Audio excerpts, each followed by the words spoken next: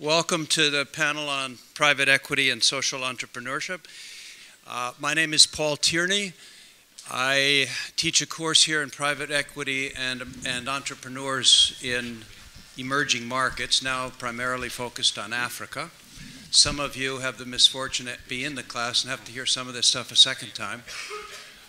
But when Matt originally, by the way, I'm also chairman of TechnoServe. There are a few people from TechnoServe here in the audience. There are a few other faculty members. I feel that many of you in the audience know a lot more about this subject than I do.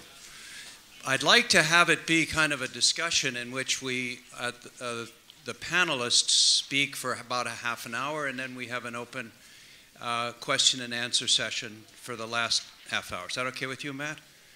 When Matt first asked me to chair this panel, I was a little reluctant to do it because I didn't know, and I still don't know, what social enterprise means. So after extended conversation with Matt, both in person and on the phone, he convinced me that he doesn't know either.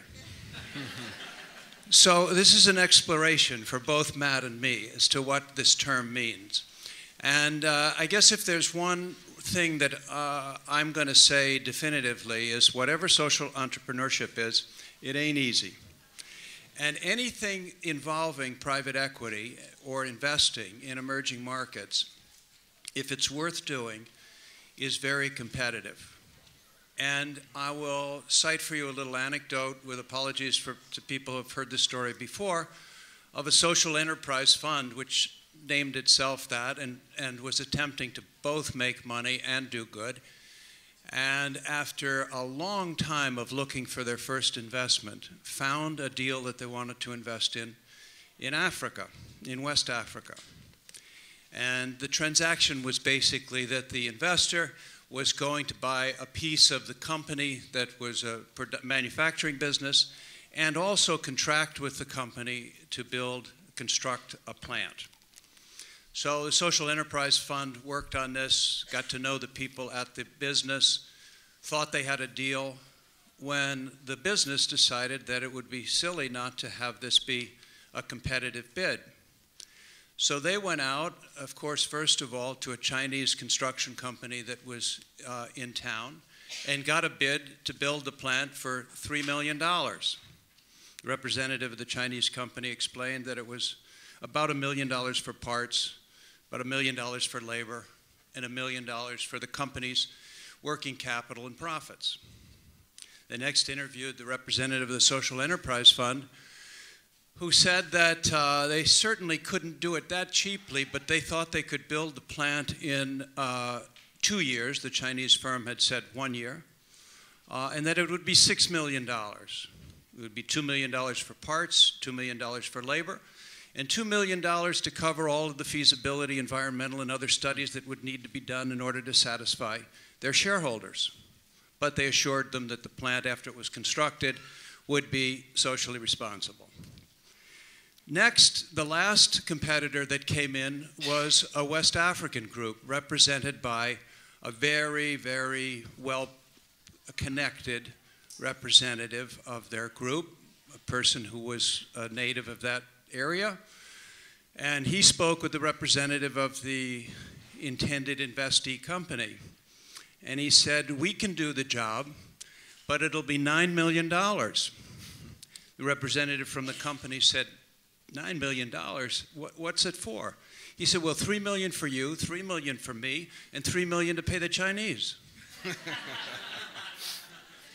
So I'm not sure who won the competition, but one way or another, it was not the Social Enterprise Fund, and one way or another, it was the Chinese construction company, which is the point being that it ain't easy, and there's a lot of competition for good investments, much less good investments with the overlay of what I think social enterprise means. But rather than me go on about what it means, I'm going to ask each of the panelists that I'm pleased to share the dais with to express a little bit their own concept of social enterprise, to explain their own backgrounds and what they're currently doing, and then we'll go on to a couple of other questions and then ask you to participate as well.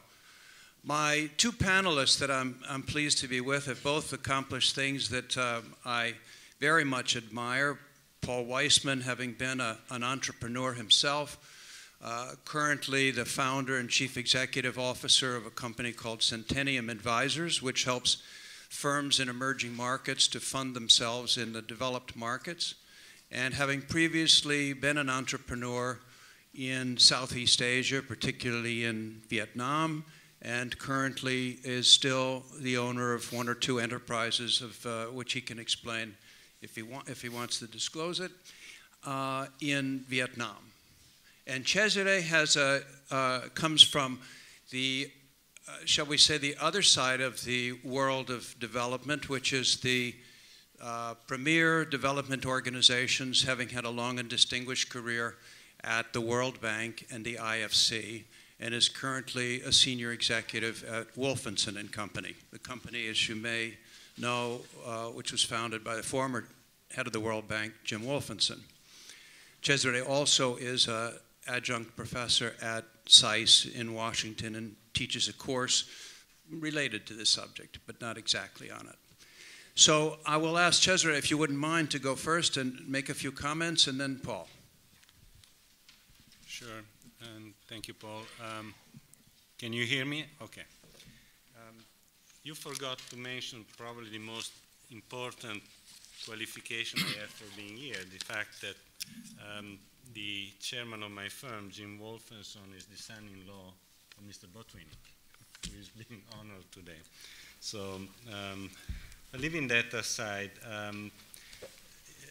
our firm, Wolfensohn Capital Partners, is a private equity firm that specializes in emerging markets. It has a focus on sectors that benefit from certain social and economic trends, particularly the growth of the urban middle class, but also that operate in a manner that are socially responsible. So our focus is heavily on low carbon energy and also on financial services, particularly to the extent that they promote access to financial services. We are a for-profit organization, though, and we like to maximize the return we provide to our investors. On the definition of social enterprise, I could come up with many, but the one that comes up to me immediately is an enterprise that has a stated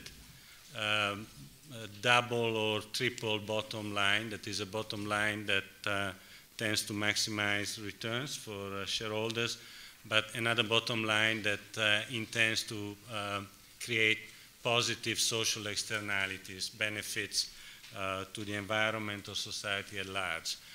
Say microfinance to the extent that it helps alleviate poverty by promoting access to financial services falls in this category.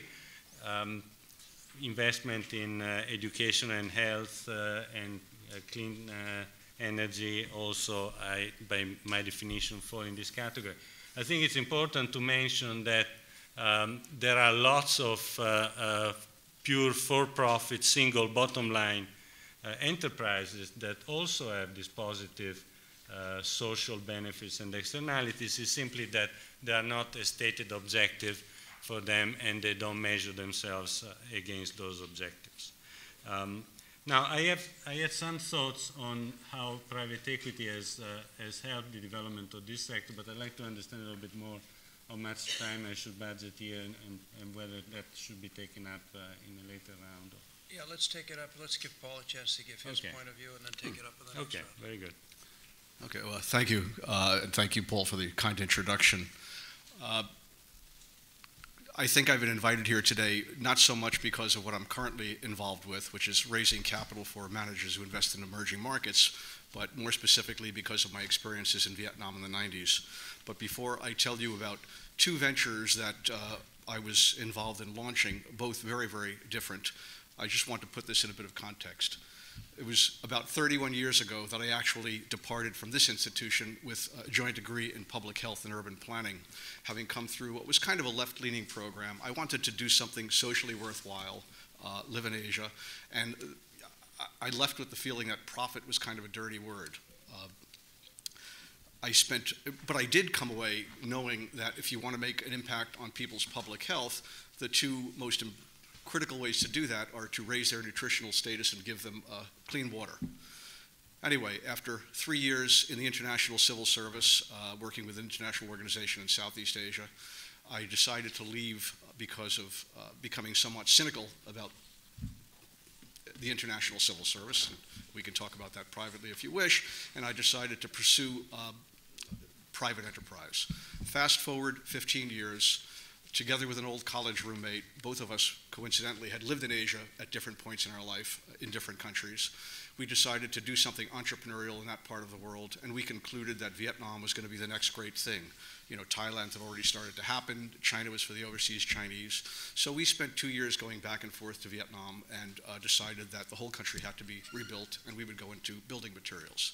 So before I tell you a little bit about that venture, Paul had asked the question, what does social enterprise, mean to us? And I'm pleased to know that I'm in good company in my ignorance. Frankly, I don't know what it means. I had never really thought much about social enterprise, but I have concluded now as a result of the experience I will tell you about that, in my opinion, if you engage in a commercial enterprise, but do so in a socially responsible manner, there are significant benefits to all of the stakeholders. And by that I mean not just the investors, assuming it's successful, but certainly the employees and even the community around the enterprise.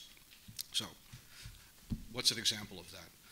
In 1994, my old partner and I were lucky enough to raise initially about $22 million from several institutional inventors to launch a greenfield ceramic tile manufacturing business and a granite processing business in Vietnam. And this was really the very early days. Our objective was really to substitute for imported products that had been coming into the market, and in other words, create world-class building materials, in this case ceramic tile, produced locally with state-of-the-art equipment. It's a long saga, and I'll spare you the details, but we did succeed in getting it up and running, and in my opinion, it had tremendous social benefits to many of the other stakeholders. In fact, the investors didn't fare so well, but the other stakeholders did. And by that I mean, for example, when we were building the plant, there were a bunch of little kiosks that sprung up right across the street from the construction site, and they were, selling noodles. There were a bunch of little girls cutting coconuts and proffering coconut drinks. So first of all, just by virtue of starting to build in an area that had formerly been completely rural, nothing going on except some rice agriculture, a whole new local commercial economy began to develop around, this plant. Once we got it up and ready to run, we ended up hiring a bunch of the people who had been hawking noodles and selling coconut drinks to work on the production line. So here we took people who had been living in a somewhat precarious manner with a very unpredictable income and a very low income at that, and gave them jobs in a factory that was state-of-the-art, clean working environment, predictable monthly income, health benefits, etc. Now, many of them, I believe, I know the company still exists. This goes back to '94. So it's already, 16 years. I'm sure there's been some rotation, but the point is, over several years, we created 1,000 new jobs throughout the country for people, in many instances, who had no skill prior to that and now had a predictable income. As you moved up the management structure, we actually transferred a lot of technology in various forms to people with a little more education. They learned about the raw materials that were required for ceramic production. They learned how to operate the machinery and became eminently employable by other ceramic companies as competition came into the market. So in short, I think, to me, that is a very good example of, I guess you would call it, social entrepreneurship in a developing country. Now, the second enterprise, which I was not sure whether I should mention, it's a little more recent in origins and perhaps a little more controversial in a forum of this nature, but it is truly a social enterprise. About 5 years ago, together with some of my original partners from the building materials days, we decided to launch a nightclub in Ho Chi Minh City. The first high-class, high-quality nightclub, which is still going today, I'm pleased to say, called Lush Saigon. And I mention this because some of you may consider it, quote, a social evil. But here again, first of all, there's an emerging middle class that is, desirous of high-quality entertainment. We created an environment similar to something you'd find in New York and LA, created probably 75 to 100 new jobs for people who have very low skills. In other words, the waiters, the waitresses, the bar backs, etc. And to me, we have actually made a contribution. We run it. It's a very well-run establishment, a very clean establishment, and again, it's created a whole economy around it. As you know, there's a multiplier effect. We purchase food, beverages from local vendors, etc. So, depending on how one wants to view social enterprise, in my opinion, that's an example of a very successful social enterprise. For those of you that would consider that a social good, there'll be discount tickets for your next drink at lunch. One of the things that I see as an example that most people think of as successful social enterprises are some of the microfinance organizations in the world. Cesare, I think you have some comments to make on one which has been in the press a lot lately, which is SKS. Another one that we've studied in our class is the Equity Bank in in Kenya. Equity Bank started as a microfinance organization, is still funded primarily by small depositors in the rural sectors of Kenya, and has now become a public company, which is the fourth largest capitalization on the Nairobi Stock Exchange. It's by far the largest capitalized bank in Kenya. Something like 6 or 7 out of every 10 new deposits that get opened in the banking system in Kenya get opened at Equity Bank. But I don't want to turn this into a debate on microfinance, but this is an organization that is based on a real transactional a trade of value to both sides. People talk about microfinance primarily on the lending side, on the asset side, and fail to realize the importance of the liability side of the balance sheet of a bank. The funding costs to this bank, because of technology and because of granting people access to the banking system, is very low. And the transaction fees and the rates of interest charged on loans are quite high, so that the rate of return on equity and the rate of return on assets is astronomical in relationship to developed countries' banking system in normal times. I'm not even talking about in comparisons to some of the recent troubles. So is that a social enterprise, or is that just a good business? It strikes me that on the other side of the ledger are businesses that are based on non-transactional terms. And I'll cite one of the big failures that I've been involved in. TechnoServe, which is an advisory firm. We are providing advice to small entrepreneurs in the rural sectors of poor countries in Africa, India, Latin America. We don't run a fund. We don't try to make social investments. We try to help entrepreneurs be better entrepreneurs and run viable businesses. But there's tremendous pressure within the organization, always temptation to also manage a fund. So I said, if someone in the field can show me a client that would benefit from our investing in it, we won't raise a fund, but we'll get the directors together and look at making an investment in that firm. So we were presented with an opportunity in Mozambique to finance a cashew processor who had all the characteristics of a successful entrepreneur and a very socially minded person who treated his employees well, helped to capacitate them. The sort of person was hard not to admire. We had him to New York. We got the directors together. He needed about $500,000. We passed the hat, raised the commitments, made a commitment to him to invest in it, and he said, let me give it some thought. And he went back to Mozambique and then approached some not-for-profit organizations who gave him a grant.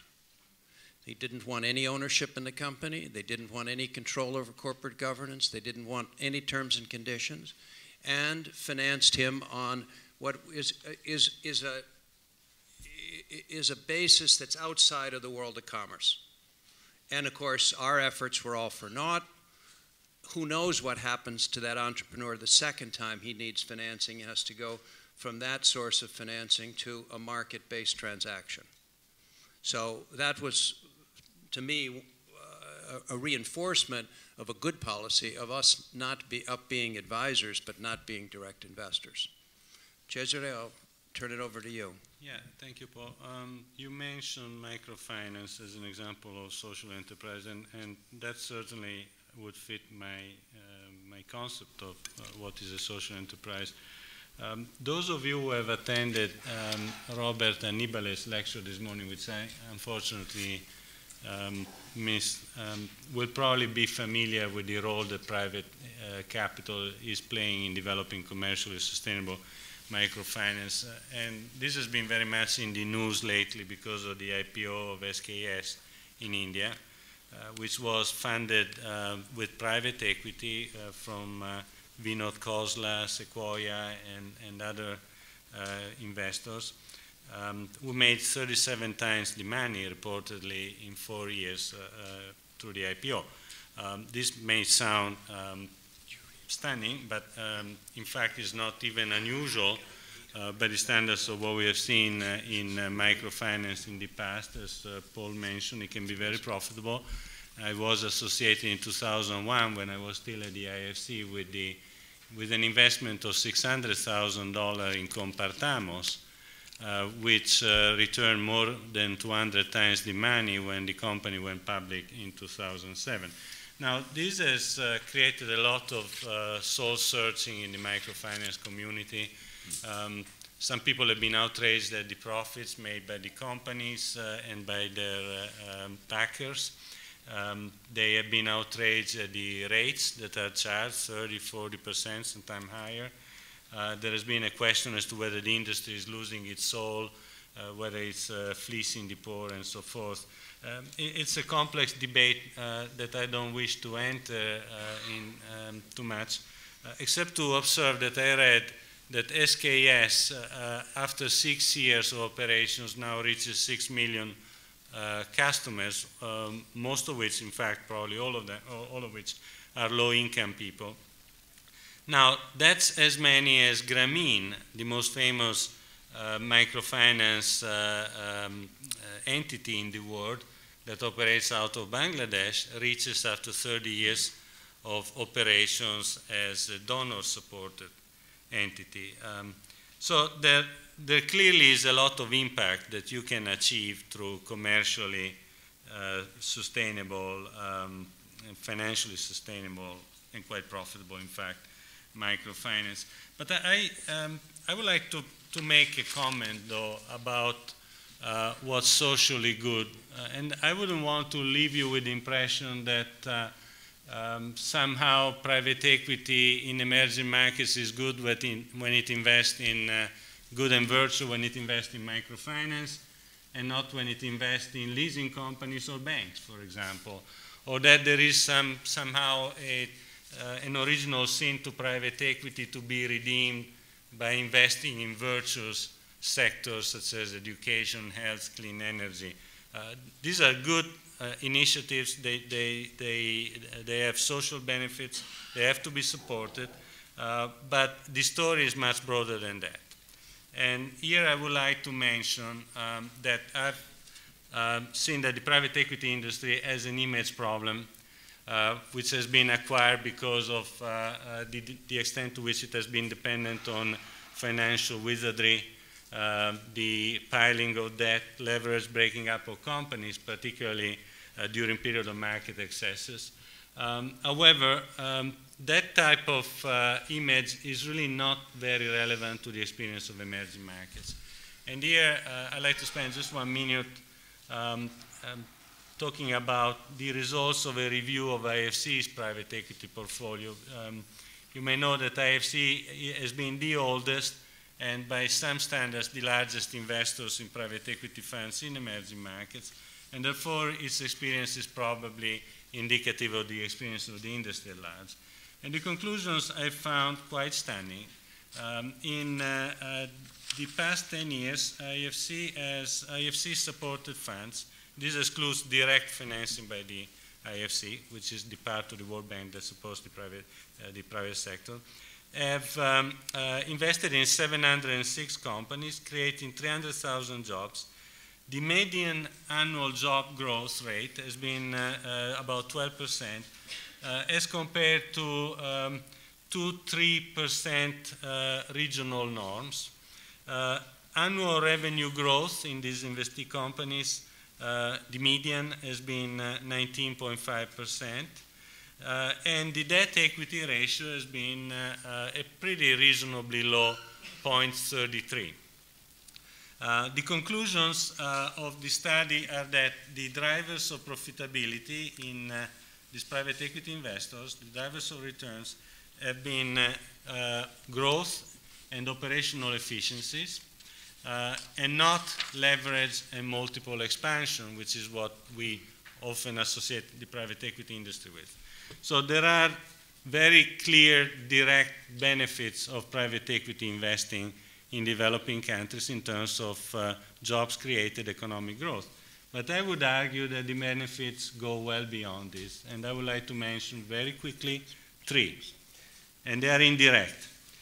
One is that most emerging markets tend to have very ossified financial systems that are dominated by a few elites, and they are the ones that get priority in financing. The introduction of an independent, well-managed private equity industry tends to break down these systems to create opportunities for entrepreneurs that are not well connected, and to loosen the grip of the elites on the economy and the financial sector. The second is that in a context where there are weak institutions and weak market discipline, private equity can provide an alternative source of governance and discipline to market discipline. And the third one is that private equity investment is particularly well suited to sustaining innovation in a way that probably in an emerging market context, the public markets, public financial markets and the banking industry are not equipped to. So those were my comments on the benefits of private equity, well beyond social enterprises.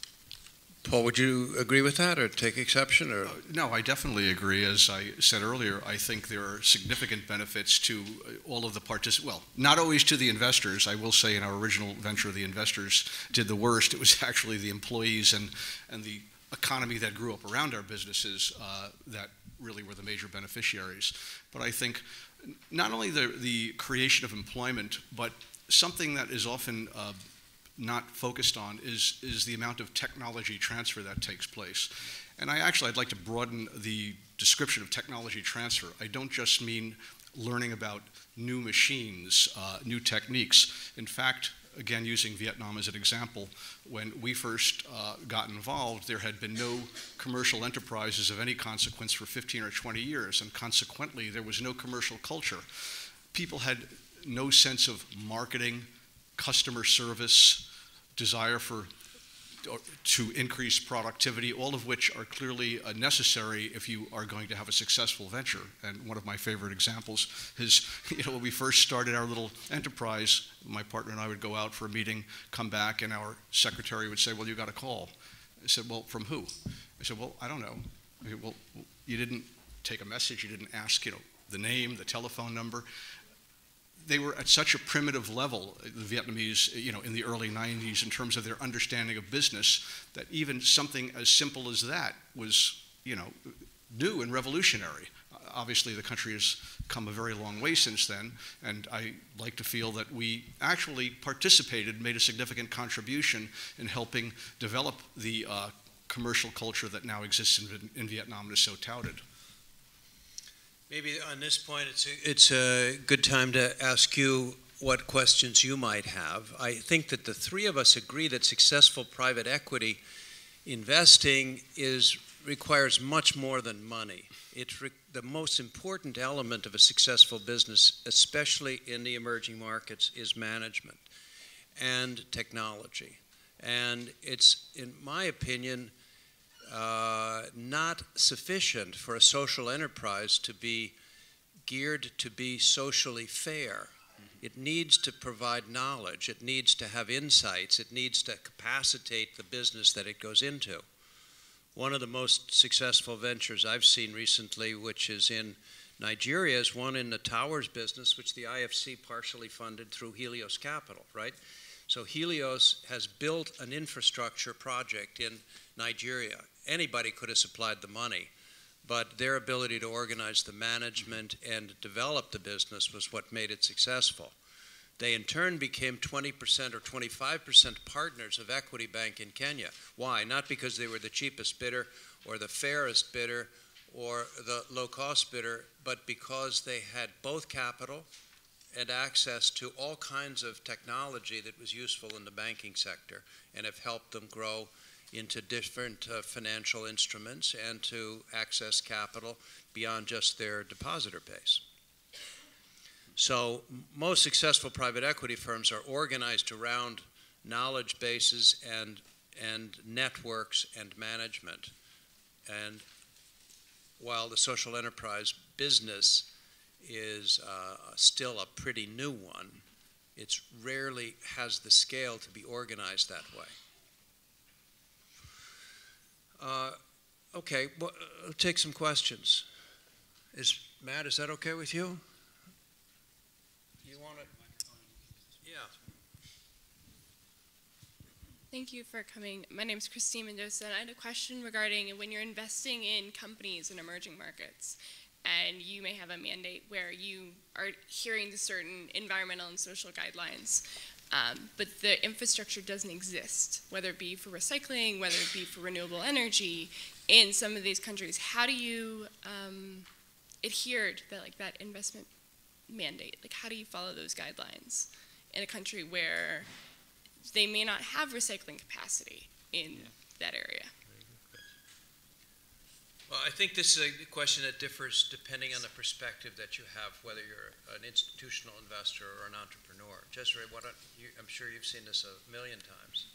I think it's an extremely interesting question, because I was plagued with that question when I was at the IFC, where we had introduced state-of-the-art, world-class environmental guidelines that had to be implemented in a context where there were none.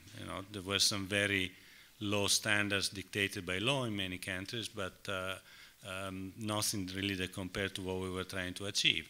So we found that consistently we would put our own clients at a disadvantage versus their competitors.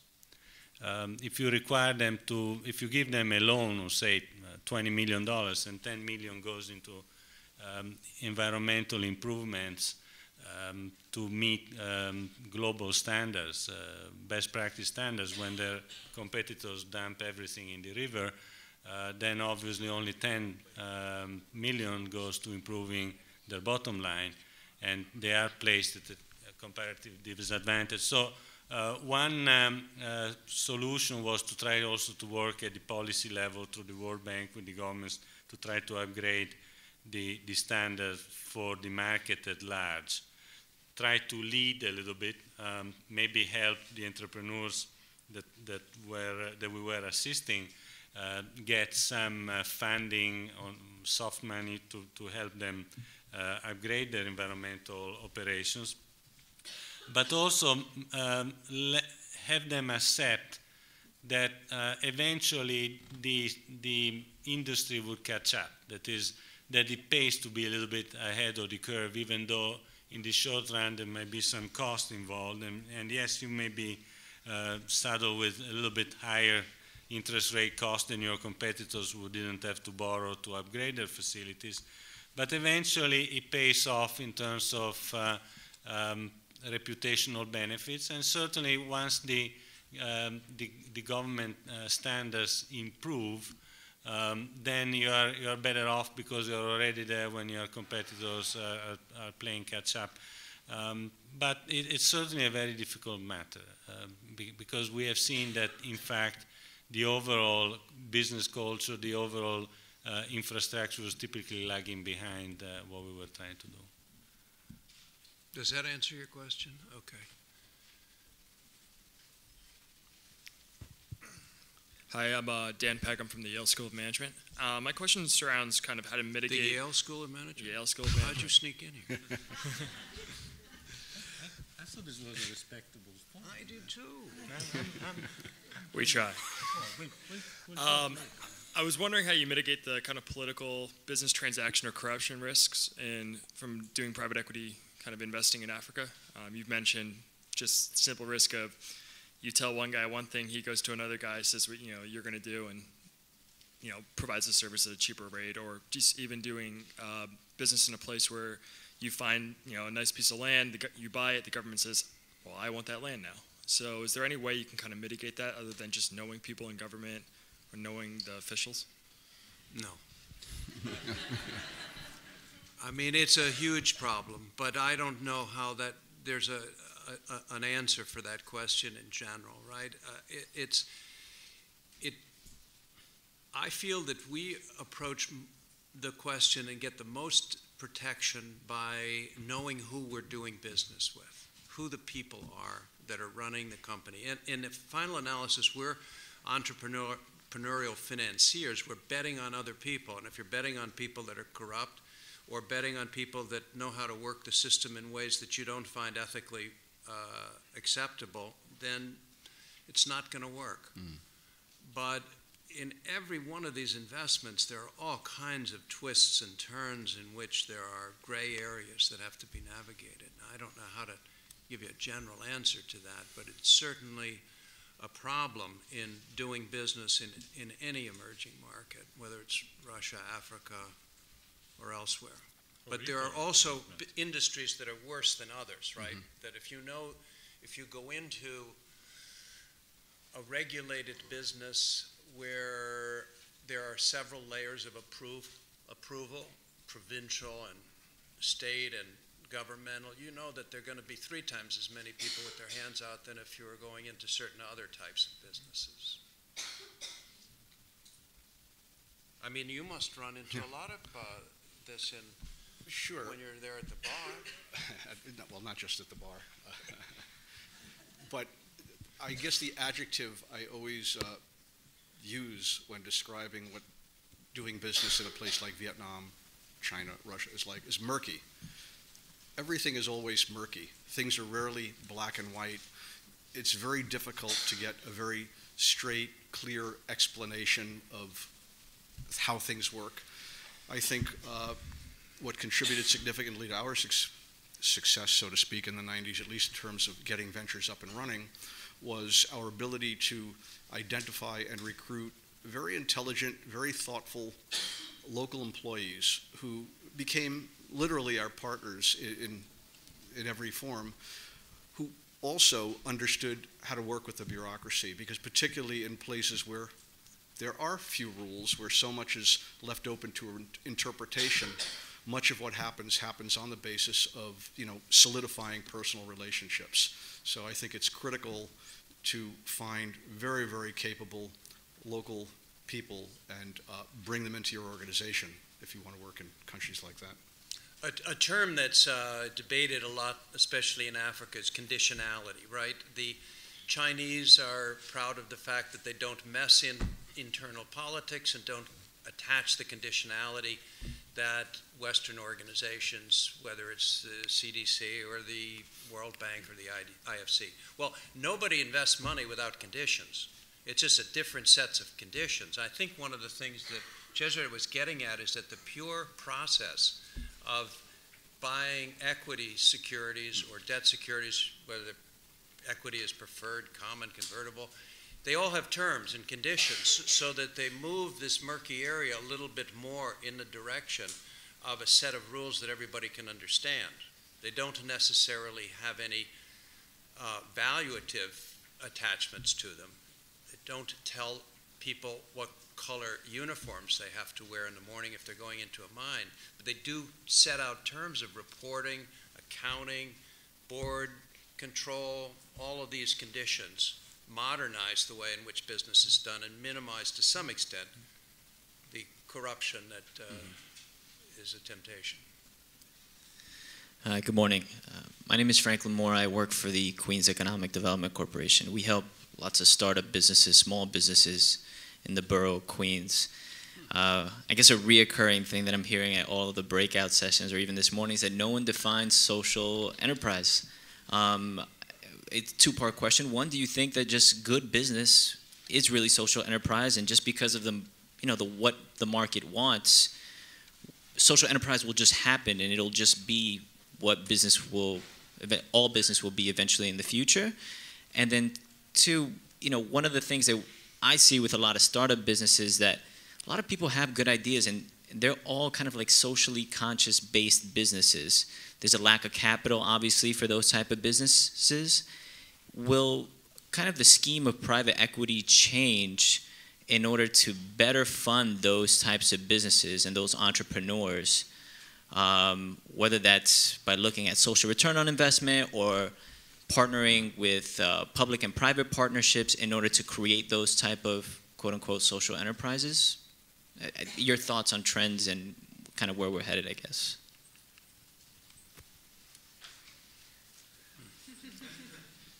Look, I started life as a Peace Corps volunteer, and then I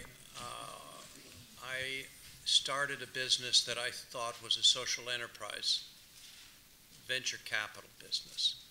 All my early experience tells me that your basic proposition that all businesses are socially good, that respect the rules and play by the is my bias. Okay, there's no one answer to this, but I think that most businesses that try to be good and also be fair and make some money end up kind of in the middle, not doing too well at any of them. But I could be proven wrong.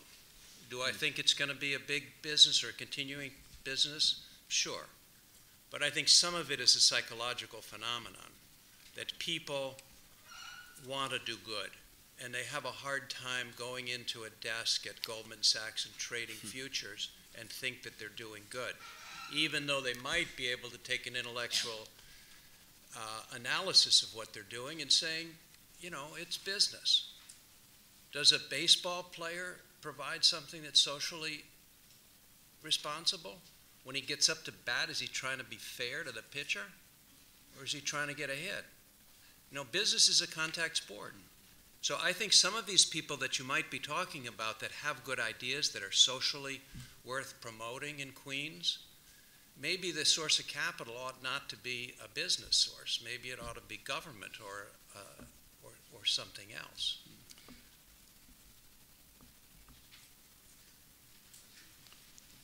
Yeah, I just don't believe that private equity will move further and further in the direction of social enterprises. I think in the end, it is about returns. I think if you could demonstrate that you can get an equivalent return and yet conduct a business in a socially responsible way, that's fine. But I think just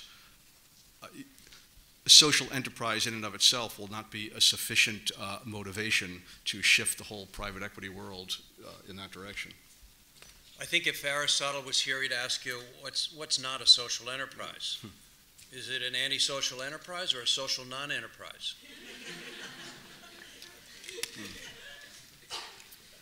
Hi, Pavna Thur, NYU Stern School of Business. I'd love to hear from you how you're pitching investments in Africa to your investors. Are you actually pitching them as investing in financially attractive businesses that just happen to be in Africa, or are you actually pitching them as providing capital to businesses that are serving local communities and aiding development of these countries? And also, what kind of appetite are you seeing among investors for investing in socially responsible businesses in Africa? Do you want to answer that? Yeah. I did a fair amount of work in Africa in the 90s when I was with the IFC. And it used to be considered the least desirable region to work for a variety of reasons, including the fact that it had been very difficult to generate good returns. But then when we looked at why that has been the case, we saw that the reason was that our portfolio in Africa was heavily concentrated in those sectors where IFC had done badly worldwide.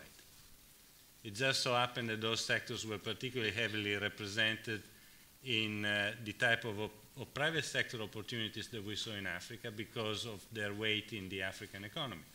So we had a lot in agriculture, a lot in tourism, which is a very difficult seasonal business, and a lot in some type of manufacturing like textiles that was very heavily impacted by competition from Asia particularly. Once you adjusted for this sectoral composition, the returns in Africa were actually somewhat better than the returns in other regions. And in fact, once, because of privatization, economic reform, new sectors started opening up. I'm thinking particularly of infrastructure and financial services, and of course, with privatization also very much oil, gas, and mining. Then the picture changed. In the financial services area, for example, Africa was the most profitable region for IFC, followed by Central and Eastern Europe, simply because the margins were extremely high. In oil and gas and mining, that was also the case. Telecom was a spectacularly successful and profitable area. So once you adjusted for this sectoral composition, Africa actually did well. And I've seen some numbers from the US Commerce Department showing that in terms of return on foreign investment, Africa has been consistently the highest return continent. Now, use these numbers with a grain of salt because they are very heavily influenced by the extractive industry sector that accounts for a very large portion of foreign investment in Africa. But it gives, it's not all bad news. It's simply that you read the papers and you read about the wars, you open the TV, you hear about the bad news, but from an investor point of view, there is a lot of very good stuff there. And in answer to your question, we only justify our own investments on the first category, but they're bounded by certain things that we wouldn't do. So there are categories of investments that we would not be in, but we're representing to ourselves as investors or our co-investors that we've got a good risk-adjusted rate of return. Now, do we hear about people interested in making, I guess what you mean, kind of social investments? I hear a lot about it, but I see a lot more smoke than fire. In TechnoServe, where we're advising businesses, I imagine some of them with very common elements to the ones you see in Queens, where we're trying to help people build businesses and be successful grassroots entrepreneurs, they need capital. And it is devilishly tough to find people to finance them. Hi, my question is on specifically venture capital in emerging markets. And I'd like to focus on it because it seems to be an asset class that, even when it's only paying attention to a single bottom line, creates disproportionate positive externalities. So, two-part question. How important do you think it is that private institutional investors pick up the slack in emerging markets in early stage and late stage venture capital? And then secondly, given the experience we've had in the US in that asset class in the last decade, how do you explain that LP experience will be, or investor experience will be different in emerging markets? Do you want to ask one of us that? Whoever feels most comfortable. Yeah. How are you feeling? Well, I'm feeling real. I'm getting hungry, but no, I'll just try and address the first question, which is the importance of private capital in emerging markets, or private venture capital. I think it's extremely important because many of the ventures that are seeking capital in these markets are very small in nature. I think they're far below what would come on IFC's radar screen or the radar screen of most multilateral aid agencies. So I think there is definitely a role, particularly for individual investors or venture capital groups that are willing to invest in literally very small enterprise. I don't mean microfinance, but things in the $1 to $5 billion category where there's actually tremendous opportunity and yet a real scarcity of resources. Yeah, actually, if I may add, because I got some numbers, I was referring to the IFC experience in supporting private equity funds in emerging markets. And in the past 10 years of the companies supported, 64% had fewer than 250 employees. So they are relatively small. Again, these are companies that IFC has reached through funds, not through direct investments. The other data that I think is interesting is that although return numbers are very heavily dependent on vintage year, if you look at the past, the returns from 2000 to year-end 2009, the IFC private equity funds for emerging markets, which I think are a very representative sample of the emerging market private equity investing industry, return 18.1%. That was better than the numbers that you get from the Cambridge Associates U.S. private equity top quartile, which was 14.1%. And it was also better than the returns on the MSCI, the benchmark, for emerging markets, which was 13.4%. So there was clearly an additional value from the point of view of investors to this type of asset class. You know, we're used to, in developed markets, of thinking in boxes of venture capital being one thing, private equity being another, real estate investing being another, these different alternative asset classes. I would say that in emerging markets, these lines are very blurred, and that an awful lot of what is being done in private equity, under the label of private equity, is venture capital. Because there's a huge need for capital in developing the infrastructure of many of these countries. So you don't need a port facility to be built by private equity in New Jersey, but you do in Mozambique. And you don't need a towers business to facilitate cell communication in France, but you do in Nigeria. So starting these businesses and funding them are what would be called venture capital here, but they're big. And then there are more traditional, what we think of as venture capital, in knowledge-based societies, places where there's high technology capabilities. India, for example, or China, in pharmaceuticals in particular, and in Russia in certain forms of math and, you know, science-based activities. Yeah, Matt? I'll do one last question. Did you? To kind of build on the theme that has transpired in approximately the last 10 minutes, and to Professor Tierney's comment that venture capital and even certain types of private equity is devilishly difficult to come by. Do you see any trends of that changing?